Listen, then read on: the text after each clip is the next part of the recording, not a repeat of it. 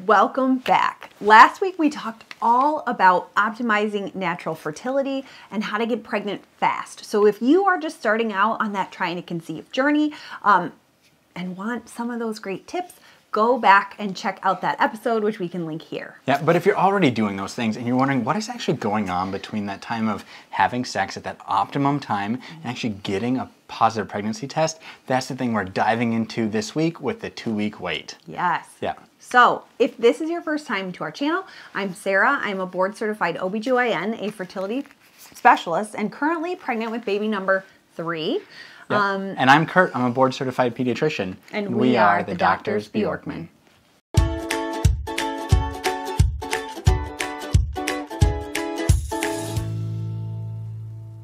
Welcome back. This week we are kicking off our week-by-week guide through everything pregnancy, both as physicians and also as parents who've done this before. We're going to be going through everything from the doctor side of things, baby's development as a pediatrician, things I'm thinking about, also educational topics related to pregnancy, labor, and delivery.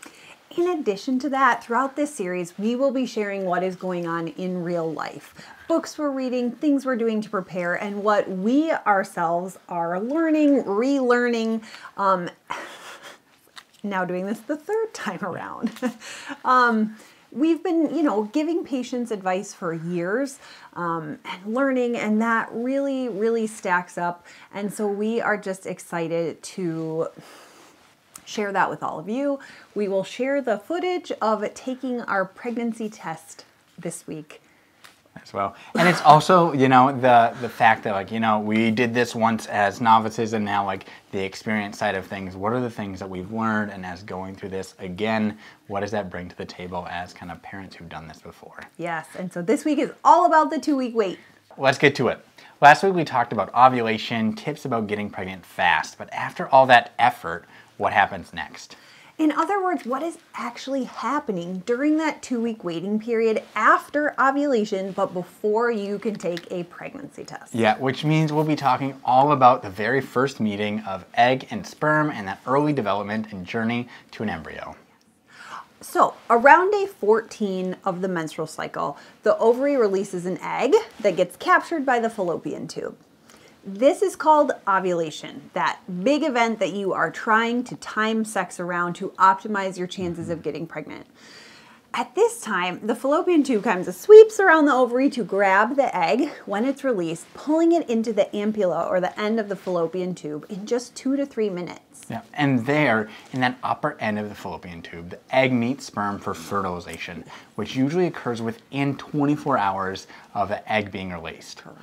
Then, that fertilized egg hangs out in the ampulla for about 3 days before making that epic 3-day trip down the tube to the uterus.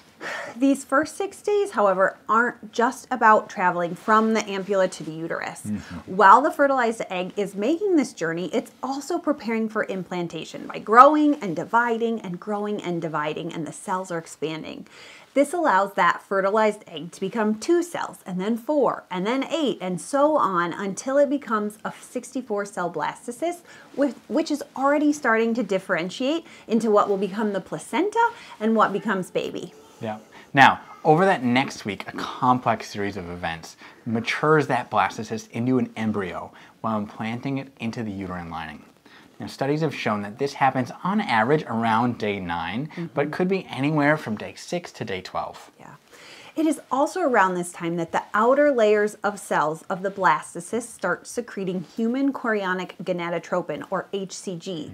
This is the hormone you have been waiting for, because HCG is what makes your home pregnancy test turn positive. Yeah. Now, HCG is detectable in the blood as early as 8 days after conception, and the level keeps rising until it's high enough to be picked up in the urine by a home pregnancy test around the time of your missed period, which is 10 to 14 days after fertilization. All right, the 2-week wait is a long 14 days. Yeah, at least the first time isn't terrible, but if you're going through the process and you're doing 2-week wait after 2-week wait, it can definitely be gosh, when are we going to find out the results? When is this going to work? Well, we're doing everything right. Why hasn't this worked? Delayed hope. And it's tough.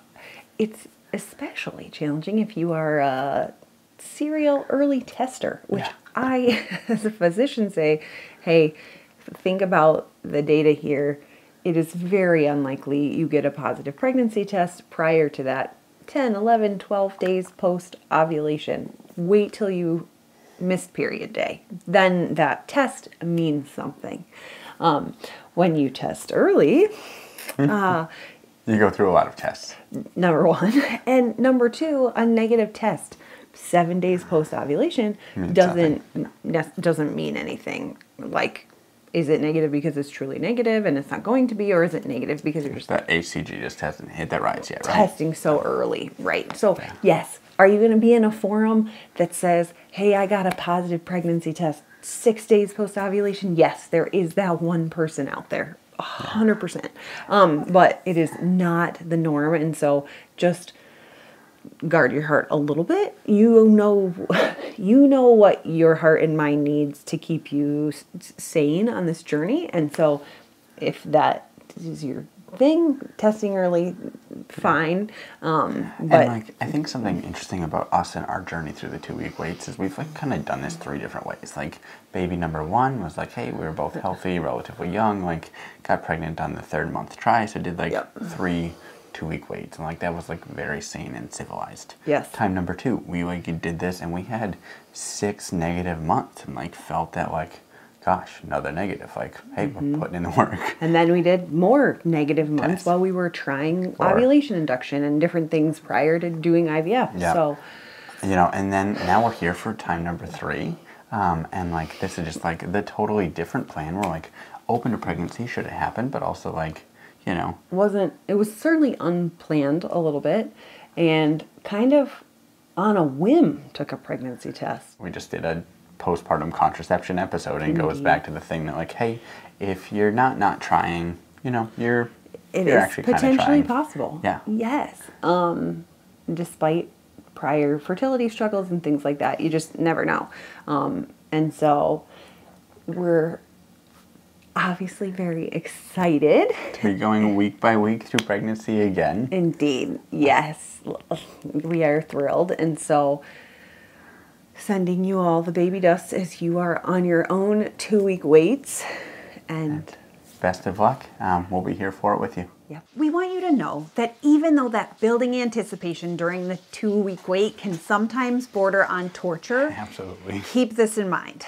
The pregnancy hasn't really stuck until 6 or 8 days after the sperm meets the egg, and it takes an extra few days for the pregnancy hormone to rise to detectable levels. So for us, that understanding the whole process a little bit kind of made it more exciting and made knowing when test day was approaching that much more fun. Yep, because as you're going through this process of trying to get pregnant on your own, it just like sometimes can get really long and arduous, and so just like knowing what's happening hopefully makes it more fun. Like we're gonna be here with you on this journey, kind of starting out all over again for us as we're going week by week through pregnancy. Make sure you're subscribed, and we'll see you guys next week. We're doctors. But not your doctors. Anything we've said in this video is for education or entertainment purposes only. It is not medical advice. Any specific medical questions you have should be directed to your provider.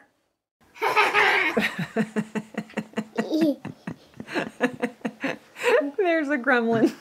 The first time we did this, it was much simpler.